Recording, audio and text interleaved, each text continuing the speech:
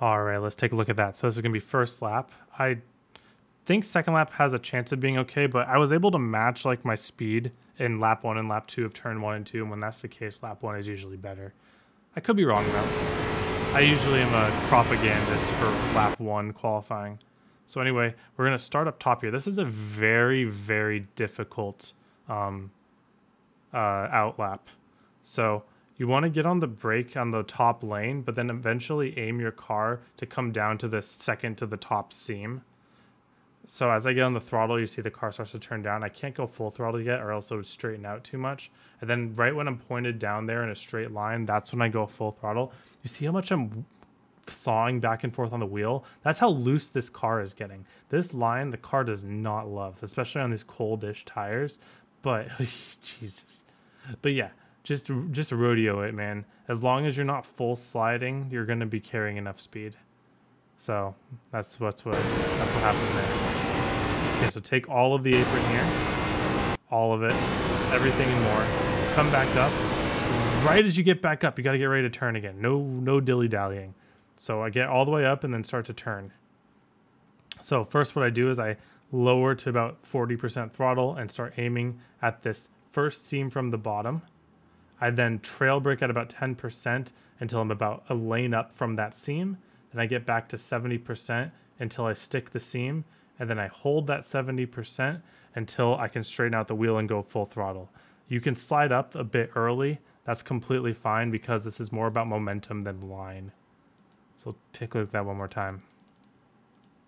So we started way up at the wall, half throttle to come down the track, trail brake from about the second lane up to the first lane up from the seam. Then we go back to the throttle once we're about that half lane to a lane up from the seam. Hold that 70% throttle until the car can start straightening out. And then as you straighten out, you can go full throttle and it's going to be loose. So we got to take care of that. Okay, 3 and 4. Sorry if I'm taking this a little bit quick. This is like the 7th one I've made of these today. I'm stockpiling them while I go on vacation. 3 and 4, same exact idea. The corner is going to execute a little bit differently, but we still want to half throttle until we're a lane down. Then we trail brake another lane down, and then when we're half a lane up from the seam that we're aiming at, which is this first seam from the bottom, we pick up 70% throttle. Then we hold that 70% throttle until we're able to go full throttle and drive the car back up the hill in a straight line.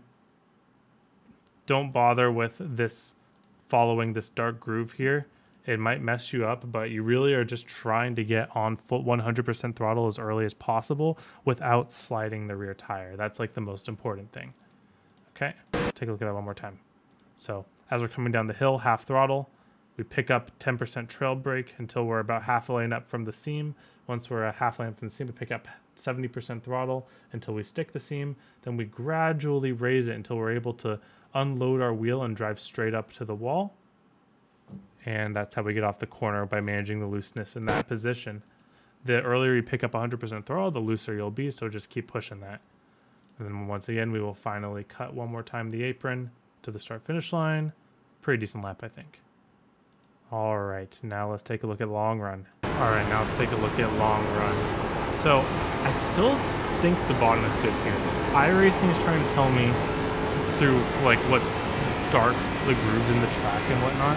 iRacing is trying to tell me that third line is the best. And I tried it, and it feels fine. The car feels really engaged in the track in a way that I don't feel like the ARCA car hasn't been before. But I really do like this line right here. I might lose a bit on exit.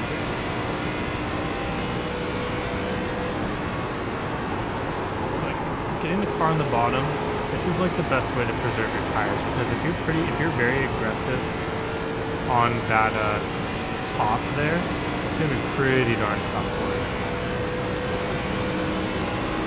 Now you can run, it seems like you can run any lane. This might end up being a multi-lanes because, like you saw, this lane here was what I ran for qualifying, dipping your tires kind of right on the first seam. Oh, loose.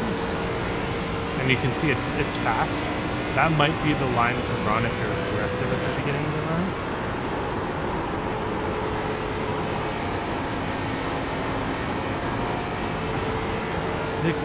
The car feels so engaged with the track in a way that I don't feel like it's ever been before. And it's kind of confusing me on what's going to be good on long run. Because at Charlotte, as long as you weren't like crazy on your tires, you didn't have to run those mega tire saving lines. And I think that might be the case again here. I tried the bottom. We'll go back to the bottom in a little bit. But let's try like here. I mean, that's on the right rear. That's not really a ton of right front wear.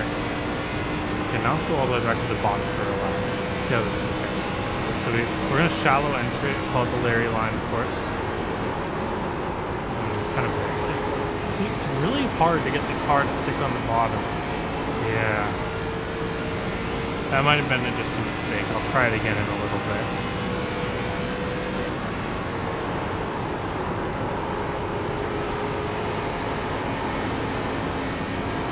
I like this. This feels nice.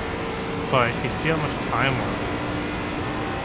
I don't think it's worth it to be losing that much time to a line that's probably fine on tires.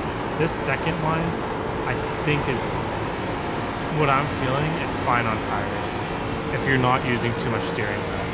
And it's just so much faster in the bottom. But I did make a mistake on the bottom of that corner, so I'm not going to count up the bottom just yet. How about here? How much time am I gaining here? Oh, like a full 1/10 of a second. Yeah. So this is weird for Kentucky. I really don't think the bottom is viable. Let's try down here. Just try to drive the car straight off the corner like this. Yeah. No, you just can't match. You can't match that second lane. Okay.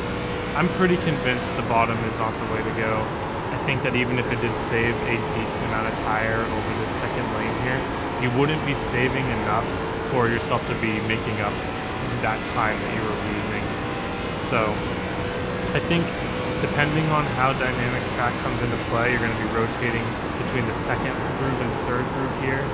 Do not overdrive your entries. That's going to be what kills your tires the most. As long as you're able to get a decent entry with like a good trail brake, not using too much wheel to get where you want to go, then you're going to be completely fine. That's what I'm convinced of now. So we'll do one more lap here on the line that I recommend. So notice how I'm not turning the steering wheel too much because I'm backing off early, using my brake to get there, and then just using an early throttle to ride the line. This is what we used to be able to do on the broad one. But that's the perfect corner. If you drive that corner every single lap of the race, you're going to be winning this, honestly. That corner, no. This corner is not how you win the race. That's not how you win the race. But at 1 and 2, that's how you win the race. But that's why it's hard, right? You got to do it every single time. All right, let's check the tires here.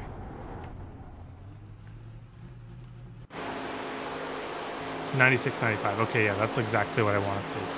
So that second groove was wearing the tires evenly. It's faster than the bottom. That third groove, I think, is going to wear a little bit too much right front. So it's all about just managing your right rear while staying on that second groove.